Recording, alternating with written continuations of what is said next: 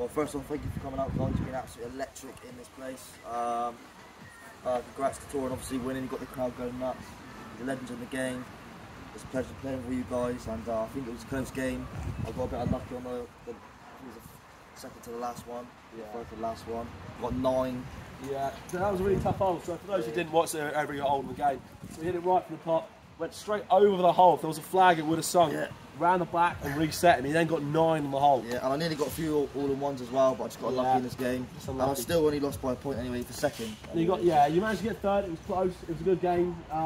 You maintained your course throughout the whole game. Even after a 9, you still came back and got a decent score on the last hole. How did you do it?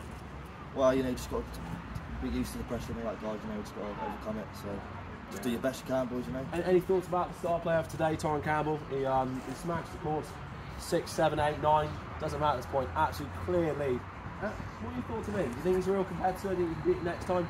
Yeah, I'll definitely have to beat him next time. I said I had a few good pots. I'm confident. I think the difference was he's in the gym all the time, and all that pre-workout he takes before, and he's just that next level above at the minute. But I feel like I catch him if I do the right nutrition things and a bit more training. Yeah, a few more courses will be sorted out. Thank you so much. Yeah, thank you very much, mate. All right, pleasure. Thank you.